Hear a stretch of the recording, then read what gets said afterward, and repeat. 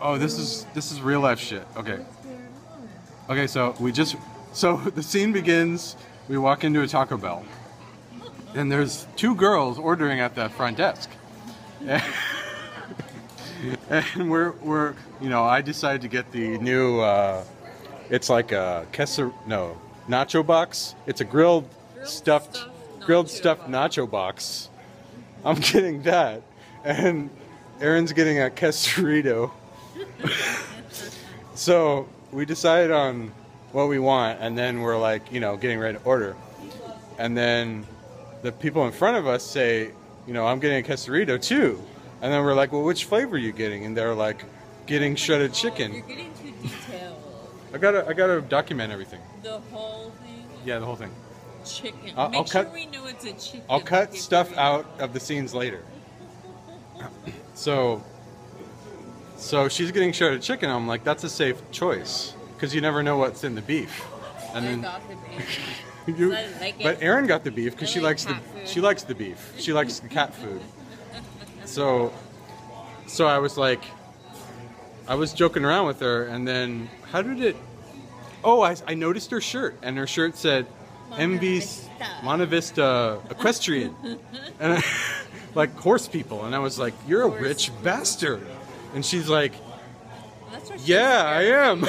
She's been on a horse. Because she spends her life on a horse, because that's how she was born. Like she's a Christian horse person, left over from the Crusades. By the way, you're already weird when you're Christian, but when you're a horse Christian, you got problems, dude. Horse Christian, no bueno.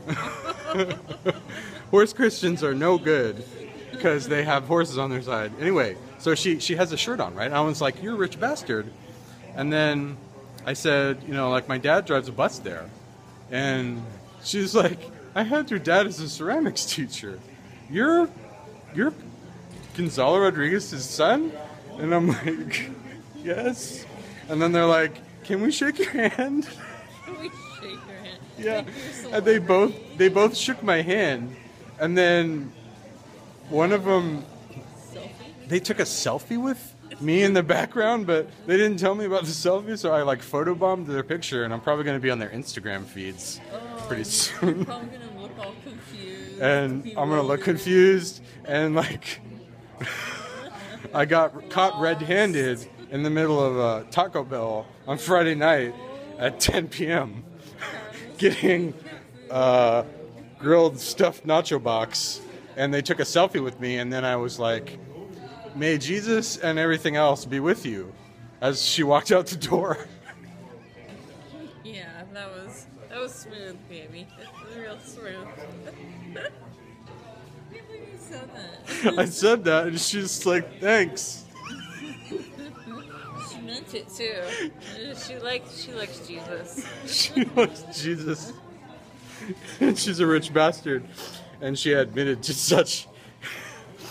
Okay. Oh my gosh, talk about. That's one of the scenes from Aptos the movie. No makeup. Like verbatim, like no changes whatsoever.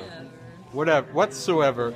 Oh, and that she ordered a green drink, Wait, is that and it was ready early. Okay, that's it. End. Why? When we're driving home from Taco Bell. At fucking 10 p.m. 10 p.m. Oh, we forgot parts of the story. So one of the girls was barefoot, and the other girl was wearing sandals. Really flimsy ones. Yeah, we're gonna change their names to protect the innocent. By the way. Do you even know their names? Yeah, they mentioned them. I got introduced to them, but I'm gonna purposely forget them, so I can reinvent their names later. Purposely to protect the innocent. Right. Because he didn't just forget. So anyway. One of them was barefoot, and she walked there. No, she had a skateboard. She skateboarded there. But then with bare feet, like that's any better. Skateboarded there with bare feet. And then she said that her friend took her skateboard.